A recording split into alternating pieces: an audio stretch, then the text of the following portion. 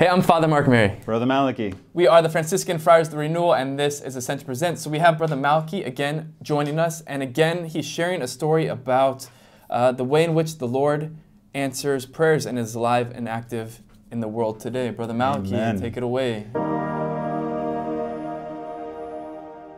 So a few years back, I had the joy of living as a missionary in Nicaragua. And one of the highlights every year for me was this pilgrimage we go on to a place called Esquipulas.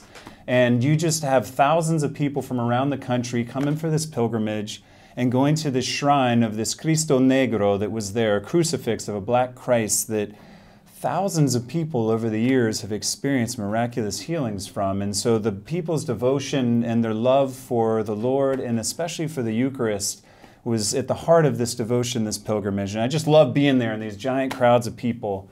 One year I found myself there and I was with brothers who were visiting, and they were not necessarily fluent in their Spanish. And we got separated in the midst of the crowd as we were coming into the town. And it was because I ended up helping to carry the prie-dieu that had the Blessed Sacrament on it as we're walking in the final stretch into town. So when I finished carrying the Blessed Sacrament with the other men up to the altar in the middle of the square, I looked around for the brothers and I couldn't find them anywhere. And I was like, oh snap, like they're not going to know where to go. They've never been here before. And there's like thousands, like probably 50,000 people around. And so I'm trying to figure out where they're at. And the sun starts to go down and I'm getting a little bit panicked.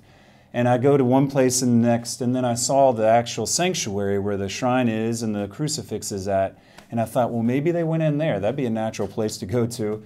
So I make my way up to the doorway of this sanctuary, and I look in, and the entire place, the floor is covered with candles, like everywhere, like hundreds and hundreds of candles burning, and people just stacked, from wall to wall, squeezed in next to one another, trying to get close to the front where the crucifix is at.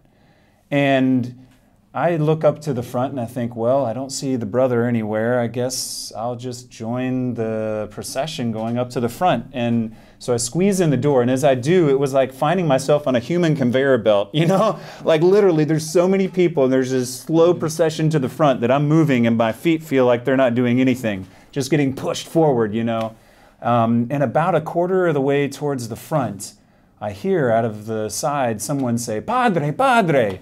And so I look over and I see down on the floor, there's this young woman who's got this face that's just distressed, and she's crying and waving to me, "Padre, Padre." And so I look at her and I break out of the line, kind of squeeze myself out of this like massive line going up to the front, and I walk over to where she's at. And laying in the midst of the candles on the floor is this elderly man with just a face of anguish. And on one side is this young man who's his son, and the other side is this young woman who is calling, "Padre, Padre," and that's his daughter.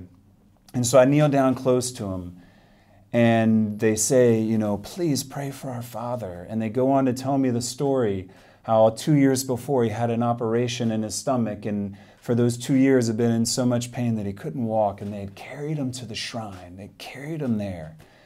And you could just see like the desperation in their faces. And I said, well, where is it that you got the injury at? And this guy, totally unabashed, like a puro nica, just pulls up his shirt and he's like, "Aquí, aquí, aquí," and there's this giant scar. And I'm like, okay. And he's like, well, let's pray. And I remembered that I had a relic of St. Therese in my pectoral pocket. So I pulled out this first-class relic that a buddy of mine had given me. And I took it and I just placed it right on his stomach, and I closed my eyes and just prayed silently for a moment, and then prayed in the Spirit and asked Therese and asked, Nuestro Señor de Esquipulas, and prayed a Hail Mary with him, begging for healing for this man. And I was just praying, and then I opened my eyes and I see the face of this guy just staring at me. And he's just like, and he's looking at me, and like there's no more pain in his eyes. And his face is just like beginning to glow. And I'm like, what just happened? And he just yells out, "No me duele! No me duele!" He's like, "It doesn't hurt! It doesn't hurt!" And for the first time in 2 years, this man was experiencing total healing from this pain that he had had, constant pain. And his daughter starts crying and his son starts crying. And I'm sitting there crying. I'm just like, God, thank you. And I take the relic, you know, and I say, God bless you, Dios le bendiga. And I get back in the line, the procession of people, and I like, you know, jump online and just process to the front and just give thanks to Jesus for what he had done. And it was this moment of realization that Jesus is the healer and that God is still in the healing business. And he's asking and inviting and welcoming us to be the instruments of healing for one another. Brother Malachy, thank you for sharing. It's good for, I think it's good for all of our faith. The journey of this pilgrimage we're trying to make together, faith, hope, and charity, growing in our love and confidence in the Father, will continue again. We'll see you next week. God bless y'all. God bless you.